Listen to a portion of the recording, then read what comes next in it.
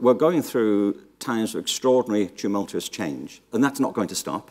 If anything, it's going to accelerate and get more profound. And secondly, that calls upon us to think very differently about education, about the talents of our kids, the resource of our faculty.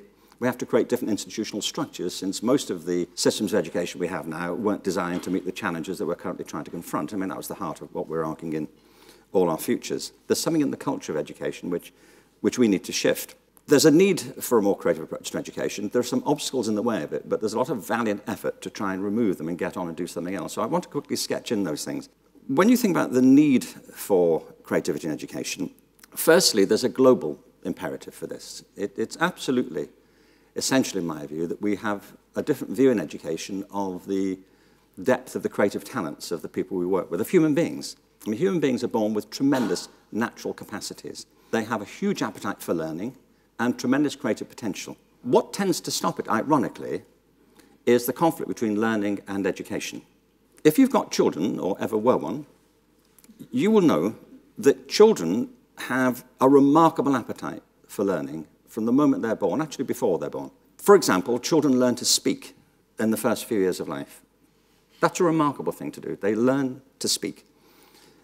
And the thing is, you don't teach them.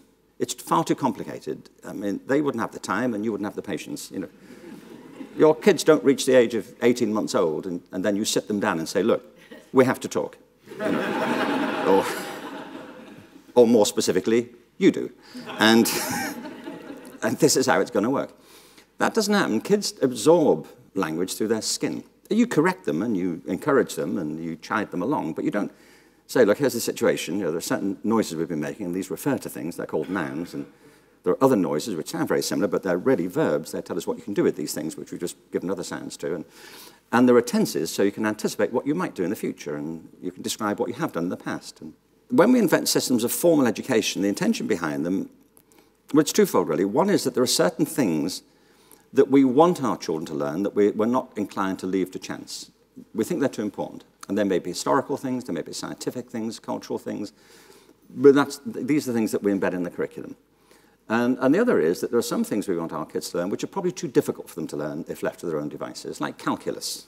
So formal education has its purposes. They're economic, they're social, they're cultural, and they're personal. And the great contest, of course, is what the contents of the curriculum should be and what methods of teaching we should adopt. Now, the reason I'm saying there's a global imperative to think about the place of creativity in all of this is, firstly, that the world is changing more rapidly than ever, partly under the influence of new technologies. I mean, really, in the last 300 years, technology has become a tumultuous influence, and more so. And secondly is population growth. The world is more populated now than any other time in history.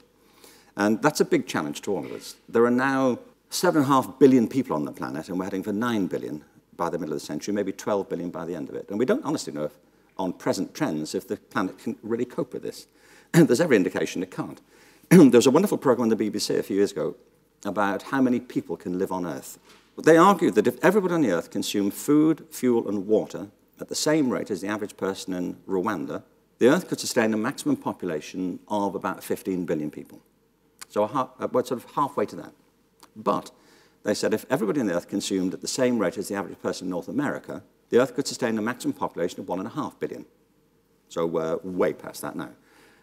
So if the whole world wants to live as we do, as it were, in the advanced economies like ours, by the middle of the century, we're going to need 5 more planets to make this feasible, which we don't have. And all this has been caused by human creativity.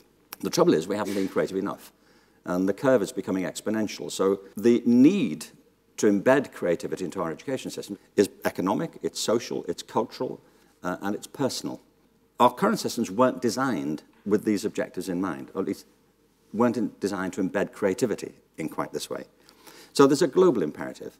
There's also a particular imperative for those of you who work in higher education, for higher education to make this adjustment. There are big movements in creative pedagogy. Teaching people facts and information is a part of creative pedagogy, but it's not the same thing as. Helping people to open their minds up to new possibilities like this is about framing questions, organizing encounters, knowing how collaboration works, knowing how questions can be raised and can be put differently. It's a different type of pedagogy. And I think if we're serious about creativity in higher education, we need to help people who teach in it to teach this way. I think we should be running training courses in creative thinking. You can't teach really what you don't know. There are ways in which we can help teachers themselves become more creative by broadening the compass of their creative repertoire. There are also many campuses which are recognizing the need to have, as it were, sort of a more creative environment. You know, cultural programs writ large. There's a whole movement in creative campuses. Because in a way, we have to improve the value proposition for students these days. There has to be some good reason to show up for 3 or 4 years at an institution that you don't get through going onto a MOOC. And there's also a recognition that creativity is a function of the culture of the whole organization. I'm really excited by this. I think there is a whole movement here to build on. Culture, if you think it comes down to habits and habitats, redesigning campus spaces, and also redesigning the algorithms of behavior that run through them. I don't think it's an option anymore. If universities are to play their part in the challenges that we face, they have to grapple with all this. And I say universities, I mean, by the way, I want to mean higher education in general, not just universities, but all the post-secondary education. There was an interesting observation by H.G. Wells in the early 1920s, I think, where he said that civilization is a race between education and catastrophe. I think it's a stark but a very interesting way to put it. Education is in the front line of our evolution culturally and intellectually as a species and creatively. And I think it's the historic challenge now of our generation to grasp that properly.